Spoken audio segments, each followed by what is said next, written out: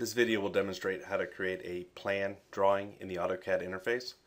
I have a 6 project open in the AutoCAD interface, so I've got my project editor here docked on the left side of the monitor and the AutoCAD interface on the right because I'm on a single monitor. The first thing I'm going to do is expand the AutoCAD interface here, and I'm going to choose to insert an external reference or a DWG reference to pick a floor plan. So we'll go ahead and do that. Hit OK. We'll go ahead and drop that. Now the floor plan here has been added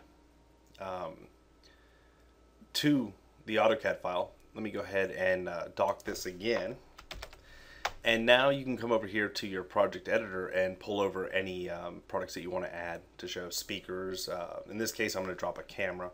Let me quickly filter here to the location that I'm looking for.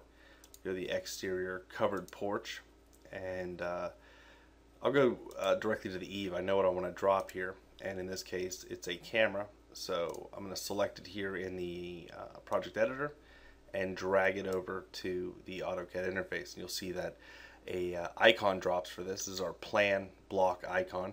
It represents a camera in this case, and you can see that the component ID lists beneath it. And here's an example of a completed plan drawing inside of AutoCAD with all of the blocks dropped.